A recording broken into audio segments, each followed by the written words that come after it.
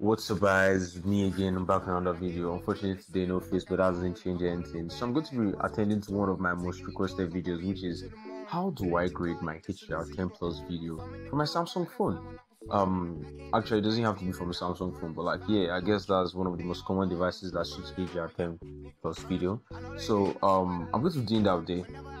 So if you're here for the first time, welcome. If you're here before, welcome back, and let's get straight to the video. So I've put about 4 clips here. Some of these are shots, different type of shots. This is like having a subject, it's a shot in night. This is also just a normal daylight shots, and so is this. So firstly, let me show you what it looks like in my file explorer. So this is one of the HDR10 plus videos. If I try to open this up, I can't open it normally. I probably have to open it with something like VLC, because I don't know how VLC does it, but VLC does it. So if I mute this just for muting sake, I muted it. So yeah, it's a cool video, normal stuff. It looks kind of good-ish to what we probably recorded on our phones. But so here, but in DaVinci Resolve, you can see how it looks flat, like as if you shot in log, because that's technically what it is. So let's hop into the color page and let's start fixing things. So firstly, what I use here for my color management is DaVinci YRGB, DaVinci white scale mode for my time and color space, and output color space to Rec 709 scene. Yeah, just that's all I use. So this is it, and to be very honest with you, all you need is just one node, and all you have to do is come under effects, and you're going to go down and look for what we call color space transform. You drag that on top that node, and your input color space, you're going to select 2100. Sorry, you're going to select Rec 2100, and your input gamma, you're going to scroll all down to the bottom and you're going to select 4000 nits. You see that magic? Just one time. See, nice flip. Then you're going to change your output color space to Rec 709, and then your output gamma to 2.4, and now you have a proper conversion.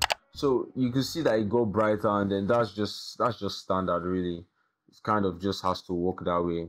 So you see, it looks good. Everything looks good. So before, after, you see, that's a nice switch. It looks similar to what we saw back in VLC just now. So let me show you my own approach to grading this, even though that's just it. So I have a node tree kind of that I use. It's nothing too complex. It might look very dramatic, but what that is here is just have a color space transform in, and what that does is just my I now come here. So this way is left blank by default. So I'll now have to change this to what I just showed you now, which is Rec 2100. Oh shit. Oh my god. Sorry.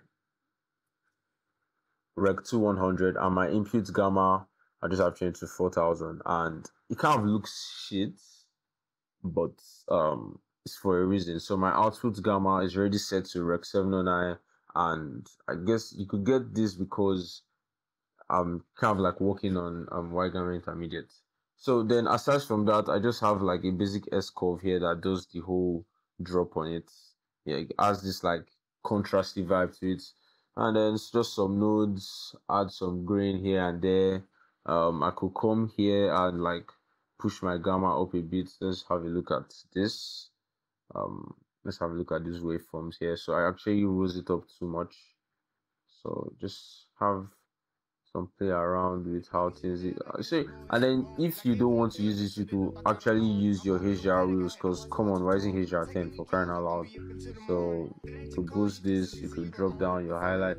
Like, mind you, I'm not saying you should copy what I'm doing. This might not actually be the right way to do it, but yeah, you have your full control. If I press Shift H here, you can see how this section I'm selecting, you can see how I can, like, it's selecting and then there's no clipping of any sort. Can you see the highlights? I can pick them accordingly.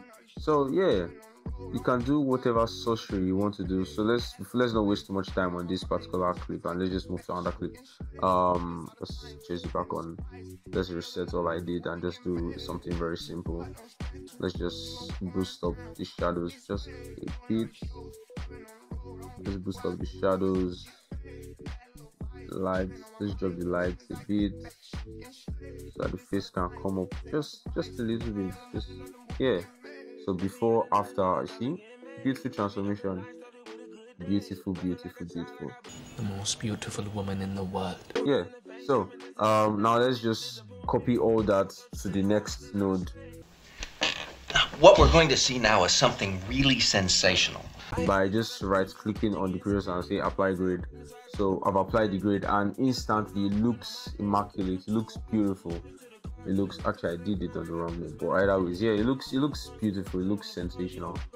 Yeah, I love that. It looks very, very nice. Very nice. Just drop this down a bit and it looks cinematic. Come on. See the grain, everything looks beautiful. And this was shot on a phone. It looks shit this way, but then it looks nice when you want to transform it. It just looks beautiful. Yeah. What a beautiful day. And then let's do the same thing to this shot. Let's apply the grade and look at my hand here. So before, after, and everything just looks beautiful. So I believe now we all understand how to grade our shots in HDR10 Plus. If you like this video, make sure you drop a like. It really helps the channel. Please drop subscribe, and if you have any comment, just ask in the comment section. And once again, have fun and Merry Christmas. Yeah.